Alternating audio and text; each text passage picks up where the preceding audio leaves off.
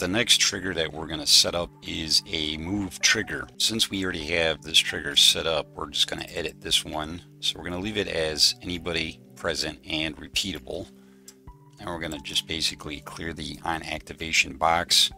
And what we're going to do is we're going to type in a new code. So this one's going to start with left squiggly bracket and if space not space left bracket is player space underscore X, and then right curvy bracket space then space left squiggly bracket underscore X space set, and in capital P POS space left curvy bracket get, and in capital M marker, and in capital P POS space, and then you're going to put a quote, and then we're going to name this marker that we're going to place mark.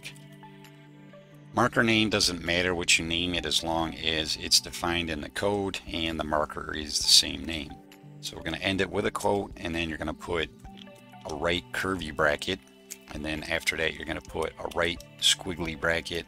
After that you're going to put a semicolon, and then after that again you're going to put a right squiggly bracket, hit space, and then you're going to go for each space this, and then capital L LIST, this list, and then after that you're going to put a semicolon. We're going to hit OK. That's all set up.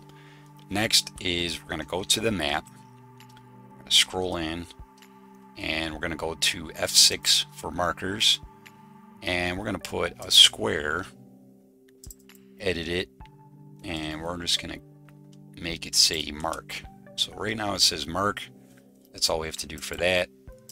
You can make the marker visible or not. It doesn't really matter as long as the marker is named accordingly to what you put into the trigger. Now let's go back to the code for the trigger. I just want to point something out, that if the player enters the trigger, then nothing's going to happen. The player is not going to be moved, because this code here checks to see if it's not the player. We're going to tell our second guy to go forward. 2, move up.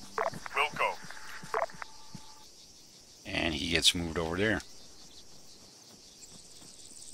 2, return to formation. Copy. And he's going to keep doing that.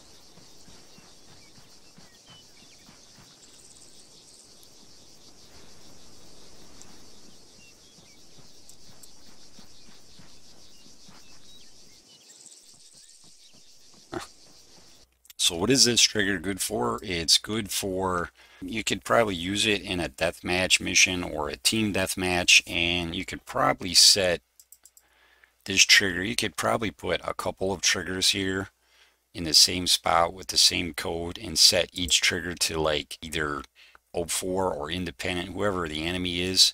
So if this was like your base and you didn't want anybody entering your base, and you, let's say OP4 was your enemy and they tried to sneak into your base, and automatically, instead of just killing them, which probably most people would want to kill them, move them back to their base, wherever their base is at.